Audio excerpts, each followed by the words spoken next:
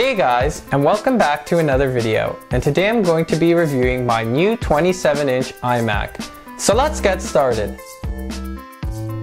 So here we have it. This is my 2017 5K 27-inch iMac. We can begin by taking a look at the specs of this machine.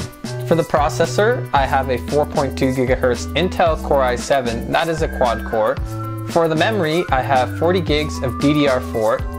For graphics, I have the Radeon Pro 580 with 8 gigs of VRAM, and for storage, I've gone ahead and selected the 512 solid state drive, not the Fusion drive.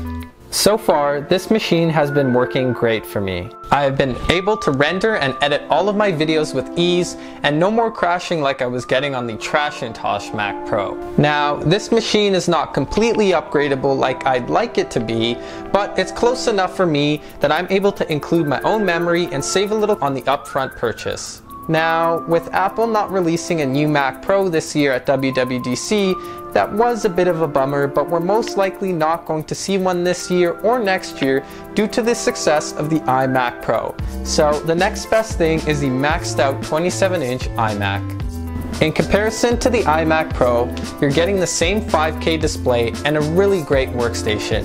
Now, in comparison to the Mac Pro, well, that's night and day. You're getting a workstation here that can handle all video editing, photo editing, and workstation tasks with ease.